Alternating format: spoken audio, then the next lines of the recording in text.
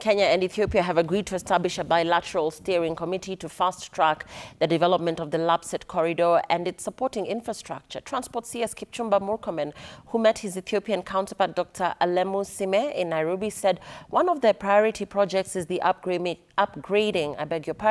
of the Lamu-Garissa-Isiolo road to bitumen standard. So far, the upgrading of the Lamu-Ijara-Garissa section of the road is 80% complete, while the Garissa-Isiolo section is 13% complete.